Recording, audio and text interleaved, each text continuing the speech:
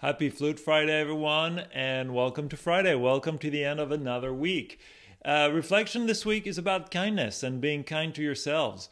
With a lot of us, me included, have been raised to sometimes be hard on yourself, put the bar pretty high and compete and reach higher. We've heard the no pain, no gain.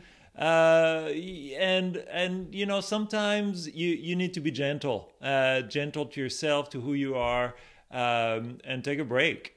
Last week I went back to a hot yoga room.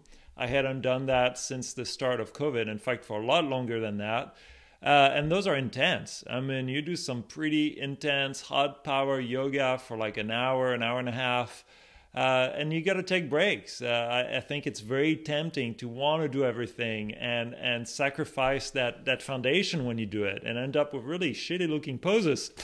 But take a break. That's what I did. I reminded myself, I was like, be kind. Be kind. This is something I'm doing for myself. So be kind to yourselves. The holiday seasons can be hard with a lot going on. And on that note, a little bit of flute and enjoy. Have a good weekend.